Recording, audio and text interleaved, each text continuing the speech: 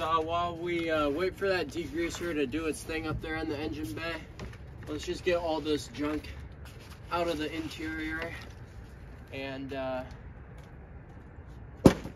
we can kind of examine the rust situation in here and start getting it cleaned up.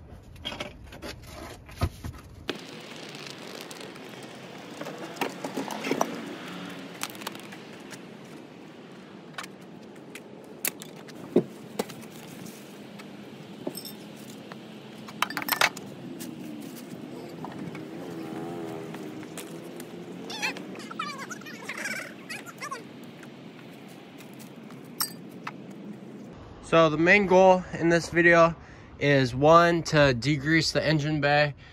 2 is to clean out this interior, get all of this junk off the ceiling, and all of like this carpet and sponge stuff that's just trapping moisture. And then 3 is the other day I pulled out these little plugs, and it's super common that this area rusts out. So we're gonna kind of pull back this sound deadening material just around this, like I did right here, and then kind of treat any of this rust that we can, wire brush it, and put rust inhibitor on it for right now. But as you can see, there's just like mold and stuff growing all around this thing because moisture has gotten into it. So I'd like to get all of this out. You can see there's standing water in here, especially back here. So that's not good. We got to get all of that out, treat some of this rust, and just get all this dirt out of here. And I think it'll look a lot better. So let's get to work, and hopefully we can get this done today.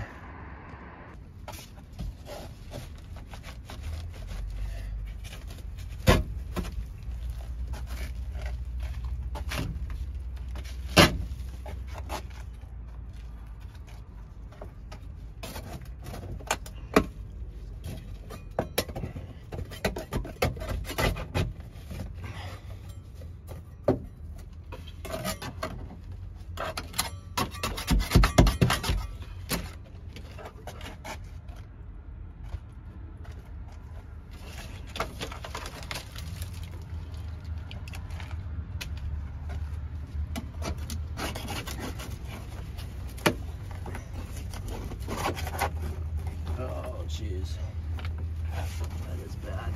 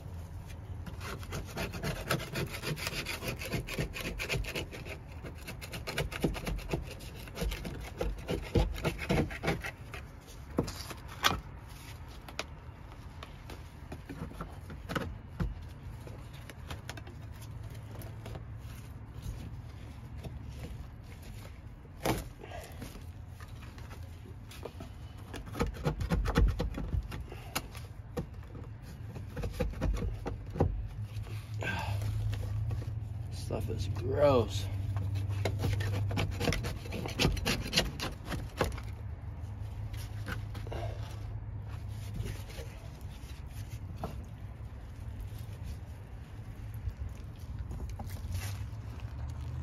I think I might as well try to get this off. Looks like it's halfway off already.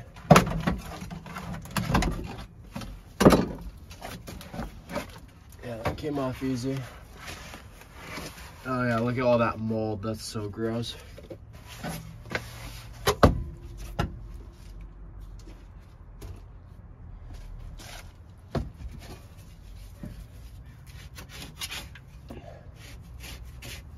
Get all of this stuff off.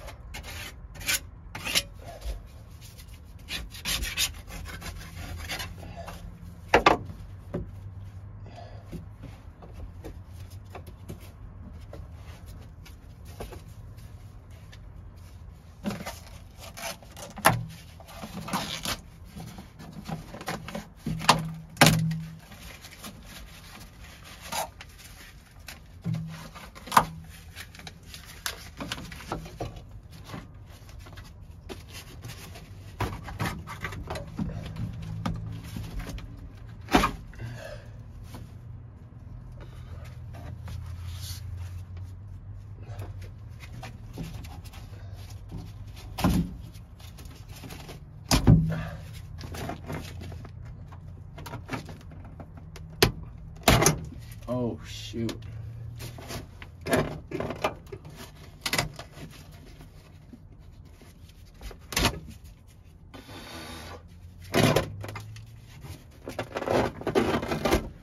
Oh. Gross. I'm gonna get a mask on, I think. Keep on yanking.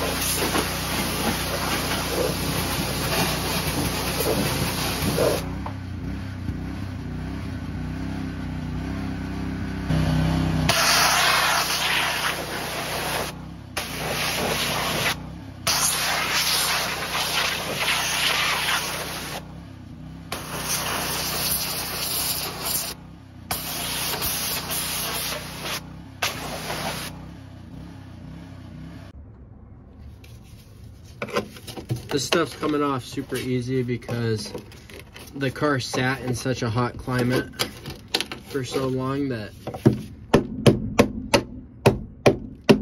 it's just breaking off.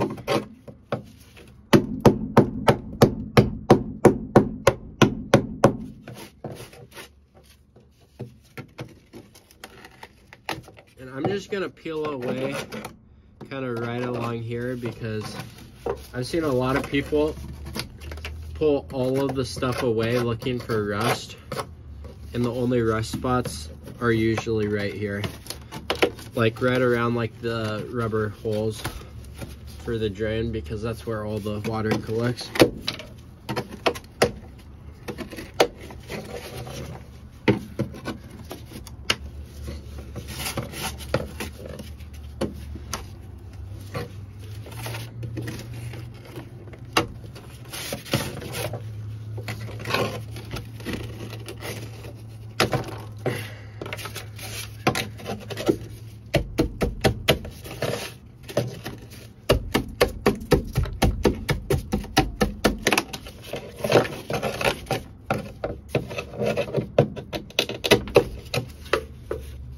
But you can see there it cracked right here, so moisture got under this whole section. So we should pull this back. You can see some rust is happening. Because it's so easy to break away, we might eventually do like the whole car, but for right now we're just gonna do some of it.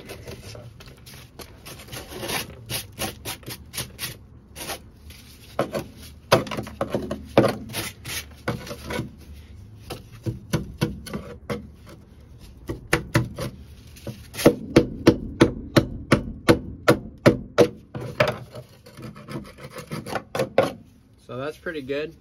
We'll build a wire brush this and then put some paint on that.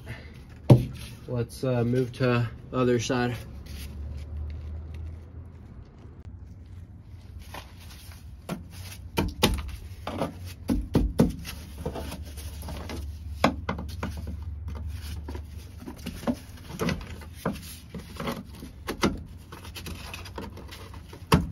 And this is like the only rust on the whole car, so this thing is really rust free because it just kind of sat out in the desert for so long. And so yeah, this isn't even really rusted through, but just some surface rust. This other side looks to be about the same. The worst of it was on the driver's side over there. I saw like a couple small pinholes.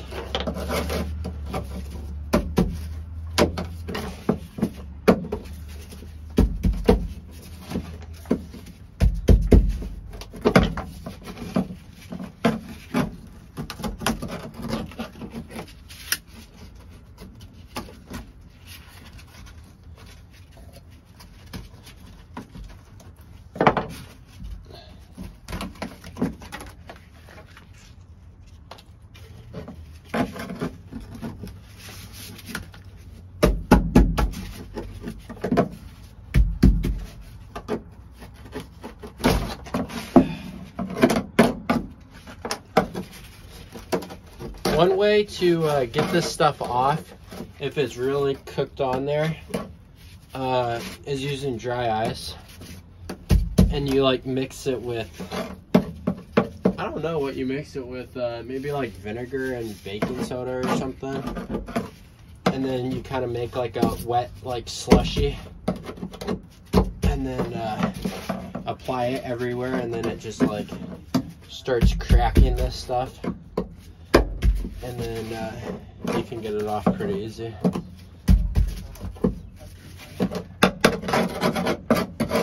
But that looks good. Now we have a better idea of where the rest is at. So let's just wait till all of this dries, and then we'll come back with the wire wheel and get this all cleaned up, get some rust inhibitor on it, and we should be pretty good for a while. Okay, before we spray the engine bay down, I'm just gonna stick some plastic bags over the carburetor and what else?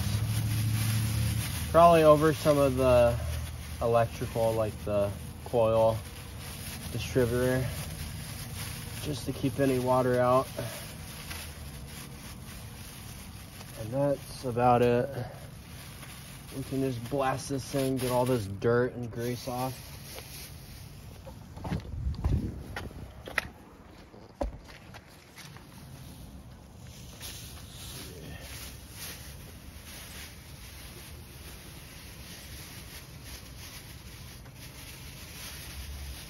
Some people just like spray the engine bay down, but it's good practice to try to cover up all of this stuff.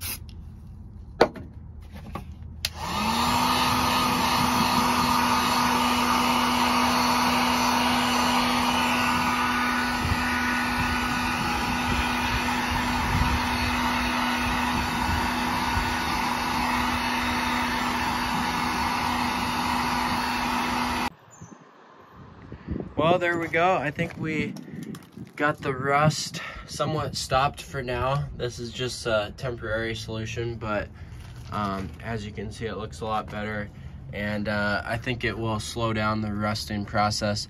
So this thing is really rust free. There's only a couple small holes that I could see, one right there, one right here that's a little bit bigger, and then a couple little pinholes right in here. But that's everything. Everything else is really solid. And I think eventually, after we get the car running and driving, if we can, we will pull up all of this other sound deadening, because you can see it started to crack. So there's probably like water and it's gonna start rusting underneath there. But for now, the main points that get rusted are right by these drain plugs. So we got those opened up, and we got it coated, so I think that's gonna be good. Let's check out the other side quick. So this side wasn't as bad. Maybe a small pinhole going through right there, but I don't really see anything. A lot of it is just surface rust that's caused pitting. So we wire brushed it, shot some rust inhibitor on it. This is all solid up here, but as you can see, we need to pull back that sound deadening and get behind there, because I'm sure there's some rust back there. Nothing significant though. This car is really solid compared to other first gen Celicas I've seen, and I'm super happy with this rust reformer. It lays down super nice, dries quick, and yeah, I just used the heat gun to speed up the process of drying and making sure the metal is warm because it's so cold out. But yeah, that's about it for this episode, I think. Just wanted to treat some rust, get some work done on this car. We should be up and running pretty soon. I got a guy who's got a Weber 3236 with the adapter plate and everything. It came off of his first gen Celica, so he's gonna give me that, so I'm super excited about that. That's probably gonna be a little bit closer to Christmas, and we'll get that tossed on here, and hopefully this thing will run. We try to clean up the engine a little bit. I can do better with that, but looks a lot better than it did. I think I'll get in here with like a Scotch-Brite and some degreaser and really get it cleaned up, but just wanted to get some of the big stuff off. We have the front bumper. I cleaned that up and it looks really nice now. We just got to figure out how to get it mounted back on there.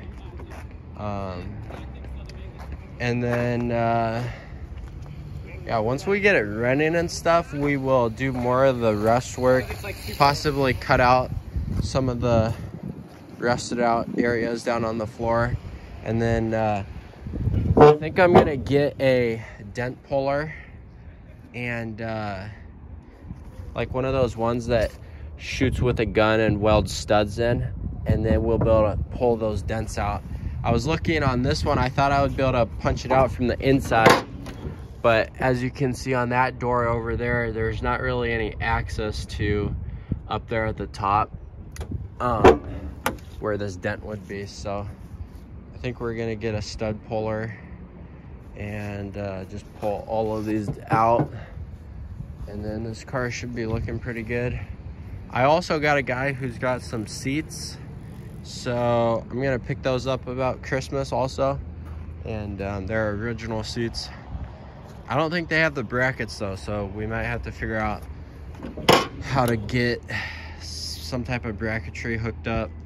If not, we might just put some modern seats in here, make it comfortable. But we're a long ways from doing that. Make sure you guys hit that notification bell, then you'll be notified when I post new videos.